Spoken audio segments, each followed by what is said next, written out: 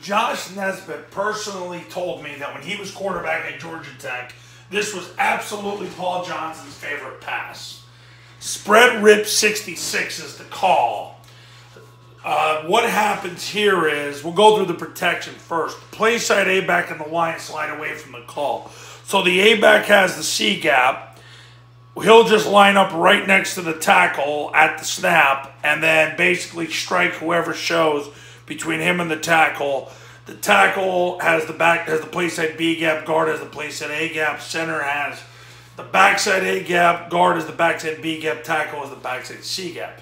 The B back will block the first threat off the A back. Now he tries to get his left knee through the crotch of that player, but that's unrealistic. He's likely going to kick him with his right forearm, put his helmet to the left, and drive him out of bounds. And the quarterback's going to pull up inside of that block. In the routes, what happens is the receiver, he's going to run 16 yards down the field. Now, if he can beat the corner, he's going to keep running, and the quarterback's going to throw him a ball. If he can't, he's going to settle down and come back to the ball at 14 yards. The backside A-back is going to go, he's going to leave on the arm ready. The cadence is down, ready, set, hot. He'll leave on the arm ready as fast as he can. He's going to go outside the A-back. As soon as he gets outside the A-back, he's going to run a 6-yard out.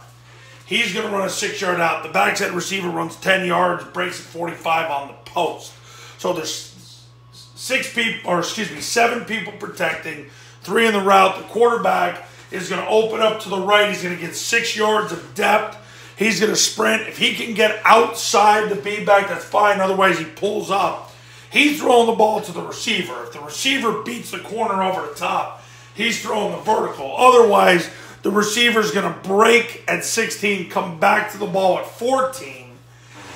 If the corner is outside leverage, he's going to throw the ball to the receiver anyway. If the corner stays vertical and maintains inside leverage, he's going to throw the ball to the A-back who came across in rip motion and ran the 6-yard out. So it's the receiver's ball unless the corner's inside leverage and over the top of the receiver. If that's the case, then he's going to throw to the A-back. It's a 1-2 progression.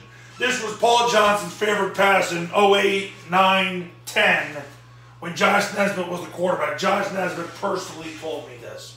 So it's called Spread Rip 66. The rip tells the left A-back that you're going across the formation.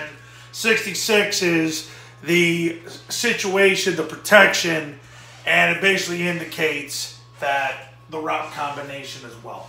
All right, so coaches, if you're looking to install the triple option offense the right way the first time, call me at 570-332-0265, 570-332-0265, or go to tripleoptionfootball.com/academy to learn how to install the triple option offense the right way the first time. That's tripleoptionfootball.com/academy. We will talk soon.